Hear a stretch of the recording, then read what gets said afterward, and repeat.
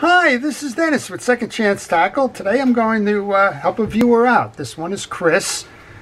Chris sent me a picture of a Mitchell 300 spool and a spring, and that's the click spring for the spool. And Chris is asking, how do you go about installing that spring?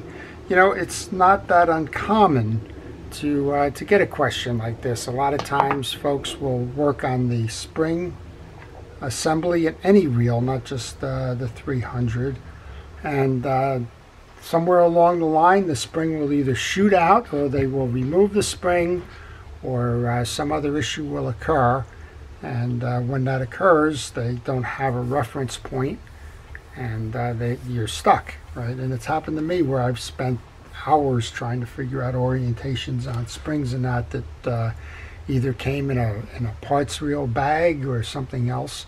And so I thought I would help Chris out with that.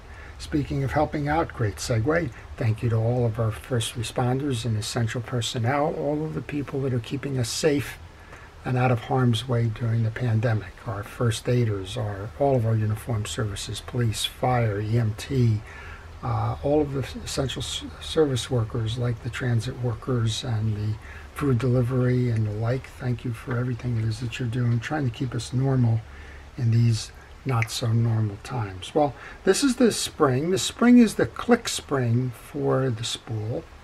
This is the bottom of the spool. Well, how did we get there? So it's a Mitchell 300, but it applies to a couple of different reels. But this is the 300. Got a reel, and you've got the spool, and the spool comes off by pushing that button in and pulling out on it. And that's kind of part one of the Mitchell 300. How did I get there story? So I'm going to leave that one on here. I have another one just for fun. I figured if I'm going to ruin one, I might as well just show you one that's not part of the reel at the moment. Not going to ruin it, don't worry. To service the spool, which includes the drag, you remove the drag adjuster knob. And you do that in a counterclockwise manner, kind of twirling it. That'll give you the underneath, and that'll give you the click mechanism, but also the pressure mechanism for the drag washers. And the drag washers are in different configurations. This one looks like we just have a straight button. I'm kind of curious. I don't think we have the little pressure plate that goes on here. In fact, I know we don't have the pressure plate on here. So disregard the top end of this. But let's go underneath then. Here's your click ratchet. It's on the bottom of the spool. Again, the spool will pull up. The gear shaft will pull up, and that's what you're locking in on from a drag washer standpoint. As you press down on it, you're going to tie this in with the spool. That's going to give you your drag pressure.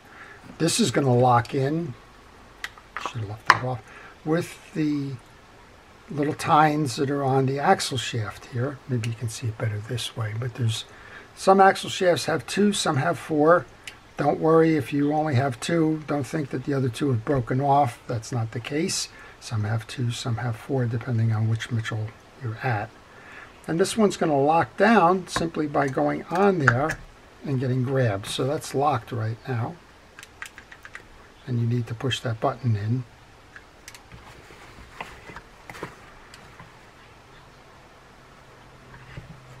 To remove it. Okay. So this is the click ratchet. It also serves as the extended pinion gear, and it's going to serve as the drag post. Underneath then is that that spring that we've been asked about. We have a spring here that looks just like this.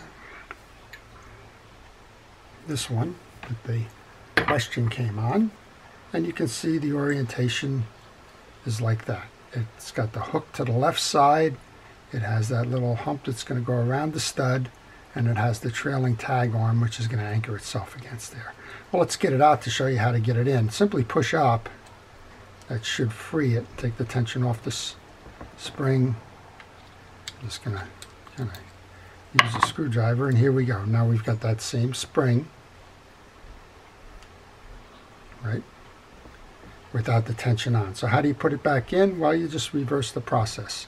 Anchor the one side, up, get the loop in that centered over a stud, Some spools may have the 2 studs. So just anchor it, bend the back tail leg so that you can open up the little tag on that. Hopefully I'm showing this okay. Guess I'm got it kind of pivoted here, right? Open it up so that you can get the tag leg, and then you're just going to pull down on it like that. So let's do that one more time just for fun. I'm going to remove this so we can show you. I have the tag, I have the spring. We're going to start by putting that on the one side, approximating where the loop is. Bring the other tag end in under and just simply pull down with that. So that's it. That's your assembly point there. Next up, you would take your click ratchet piece, turn it so that you can get in under the click. Make sure that you've got that click. If you didn't, you misinstalled the spring. This goes on, and then of course, as I mentioned earlier, there is a, let's see if we can get this one off. This seems stuck. Not just tighten down an awful lot. There's a tension spring in this spool here, so let's just show you that to get it done properly. So this is the washer or the tension spring we were looking for,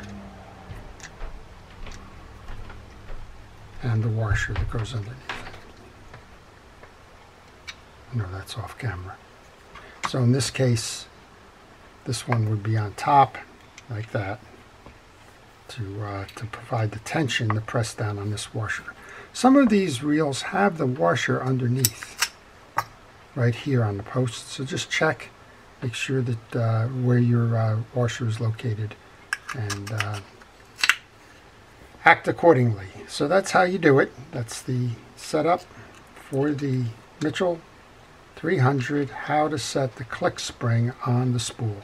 I hope you've enjoyed that. If you did, please like this. If you want to see more of these, please subscribe. If you do subscribe, please hit the notification button, and that way you won't miss any of the videos that I post.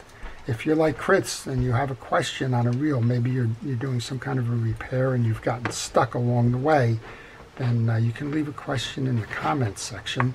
I do try to answer all of those questions.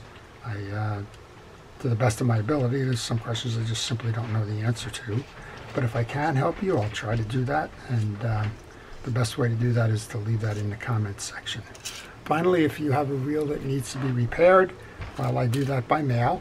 And if you want to send a note to my email on the business card that follows, I will provide you with that reel repair information. So finally, just to reinstall this one, we'll show you one more time. You've played along. It's time for a quiz. I'm going to put that loop on the side wall, approximate the location of that loop, take the long tag end and put it under the lip like that, pull down, and you've set your click spring. So this is Dennis with Second Chance Tackle, wishing everybody a great day, great fishing, and please stay well, stay healthy, and stay watching.